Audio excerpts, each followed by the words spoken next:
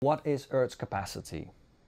You can give two explanations of that. One is the capacity to absorb humanity's waste, which is plastic, carbon dioxide, because nature takes carbon dioxide in its oceans, in the soil and in the trees.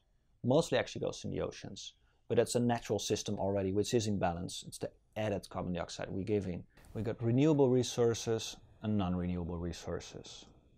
Or you can say some resources are continuously, some resources regrow in a few years, a few decades, a few centuries, millennia, or never.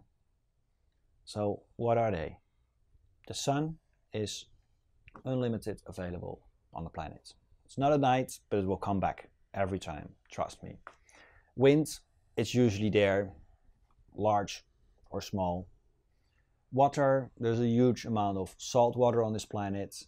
For fresh water or fresh clean water, there are already a lot of shortages at certain times in certain places. Food can easily regrow, usually in a couple of weeks, right? Think about vegetables. Fish takes months or sometimes years to regrow. Trees, besides bamboo, which can be mature in months or sometimes years, trees takes 5 to 15 years, the pine trees, and more quality woods probably already take 50 years or even longer.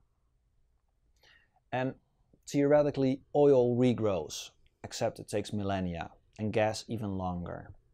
And then there are minerals on our planet that never regrow. We just have a certain amount of them. And typical stone, sand, silicium, this is in abundance.